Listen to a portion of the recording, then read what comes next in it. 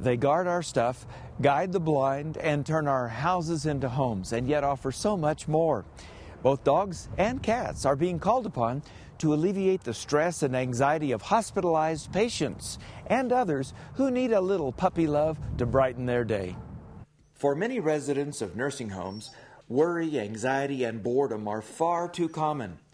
But now, thanks to new guidelines and groups of dedicated people, therapy pets can bring a little sunshine into the lives of these patients.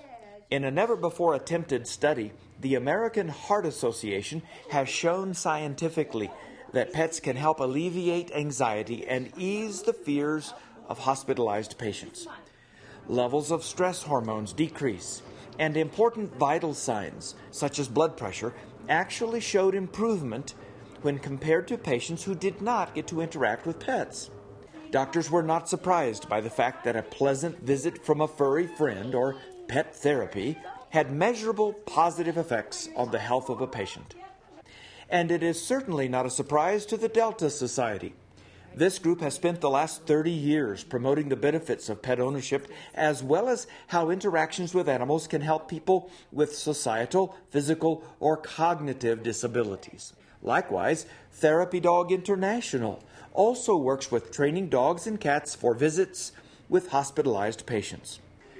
Unlike service dogs, who are often picked for breed-specific characteristics, therapy dogs can be any breed as long as the temperament is sound and the pet passes the AKC Canine Good Citizens test.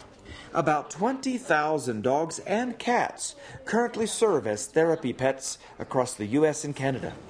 Besides hospitalized patients, therapy pets can also be used in physical therapy to help teach motor skills, assist with stroke victims, and even help people with mental disabilities learn daily chores.